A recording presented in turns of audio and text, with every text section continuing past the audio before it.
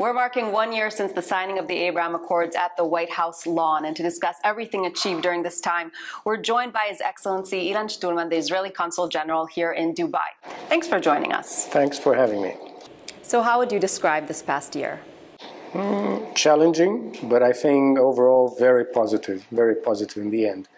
I mean, if you take into consideration that we had a year of COVID, that people cannot travel again, and you have very big limitations on how many people can go get together, etc. So you take that into account and see what we accomplished. I think that the balance is very positive.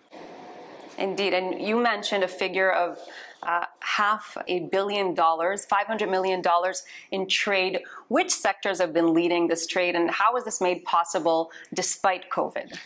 The biggest chunk of this is diamonds, actually, which is very interesting. But Dubai is a very, is a big hub of diamonds. DMCC, my friend Ahmed bin Sulaim runs a really tight operation there, and he had already a good relation with the Israeli partners. So immediately after the Accords, he went and DMCC opened an office in the Diamonds Exchange in Ramat Gan. So the business is just raising drastically. And this is the main one. But the second one is also software. We have a lot of companies of think tank that are already, selling technology here. And actually, many of them are setting up offices here and setting up RD. And that's what me personally believe that's the best way to do it. Because one thing is to sell products, as it is, boxed or not boxed if it's agriculture. But if you do a joint project, then the profit is much bigger for everyone else. Is Dubai what you thought it would be? I think it's much more than I thought it would be. I mean, in the beginning when we came, I wouldn't hold hands with my wife in the shopping malls because I thought it was, and then I started looking how people dress and behave, and I said, well, am I in Dubai or am I in New York or anywhere else? No, we're actually very happy with the life here, with the people here. We've made already friends who are local friends, Emirati friends, and really, it's much more than what I imagined. The UAE embassy in Israel was officially opened recently. Right before that, the Israeli consulate, where we are now, was officially opened here in Dubai, and the Israeli embassy was opened in Abu Dhabi. So what do you think the next diplomatic step is? Well, we hope that all the countries in the GCC will eventually establish formal relations with Israel. And we have embassies all over the GCC, and they will have embassies in Jerusalem, I hope. This is what we hope for, including in our dreams also have an embassy in Tehran, and have the Iranians have an embassy in Tel Aviv and live peacefully. To be pragmatic, I don't think we're going to reach that very soon, especially with Iran if they have this regime in place. But other GCC countries, I think we're very close to that. So the first thing you mentioned is health, and you yourself had a very intimate experience with the healthcare system. Your wife recently gave birth to your daughter. What was that experience like? And of course, a big congratulations. Thank you. I think I got better treatment with the daughter born here than with the daughter born in Israel. I mean, we had a wonderful doctor that, we're becoming friends even. And all the staff was really, it's an international, you see people from the Philippines, you see doctors from Pakistan, but they were very good. And it was a complicated delivery. It was a C-section, and my wife has, other medical issues. The treatment was very good. People were very nice.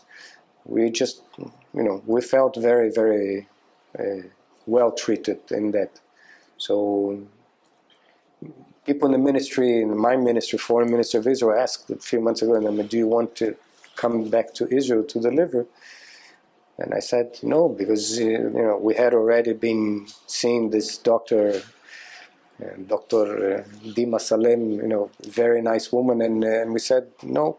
We trust her judgment, we trust her medical ability, and actually paid off. I mean, she was a very good one, and so we were happy with this. Yes.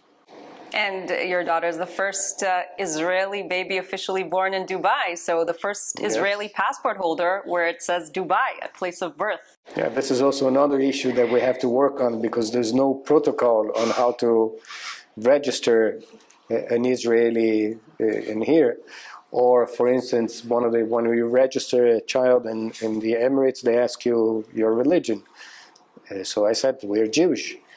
And then the guy looked at me and said, but what do you mean Jewish? I said, yes, we Israeli citizens, we're Jewish. I mean, there are other religions in Israel. We happen to be Jewish. So the guy said, no, I can't. You can be either Muslim or Christian. There's no Jewish. Because also there's not many Jewish kids, apparently, that were born here. So I said, okay, so what do you want us to do? So I say other. I said, okay, so wait, other. So it's not, she's not registered as a Jewish woman, which is fine. But again, this is also, when we first came here and Israelis started coming, in the immigration, they would come and get their IDs. You have to write a nationality. They also didn't have in the systems, the Israeli, the guys would start to, what is it that, doesn't show up in the system because we could not up until then. Now you can. So not to put you on the spot, but can you share a personal highlight, a moment where you said, wow, I'm doing something significant? Well, the point that I felt, and yesterday actually I was talking that with a group of, with Yuval, my colleague, and in Pesach, Passover, when we Jews celebrate, the exit from Egypt, etc., and there's a whole ceremony. So we decided to do this with another Israeli family. And then a friend, Ali Bayat, just an Emirati friend, said, I'm very curious to know what do you do? What is this? Can I come? And he said, of course, you're very welcome. So we did what's called Seder Pesach, the Passover ceremony, with an Emirati Muslim and religious. He's not, ultra-Orthodox, but he's religious. He doesn't drink, he doesn't eat pork. And so we sat down together and we didn't break bread because we don't eat bread in Passover, but we actually sat down and we explained to him, and that's part of our ceremony, is to explain what happened, how we came out of Egypt. So we explained to the kids and to Ali Bayat's family as well. And that was nice. That's the first time in my life, I think, that I had a Passover ceremony with Muslim people and friends with me.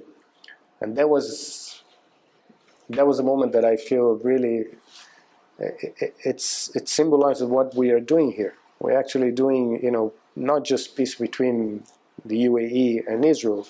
We're actually doing peace between Jews and Muslims, and proving that it's okay, that you can live together, you can be friends, and you can have stuff, and that's very nice.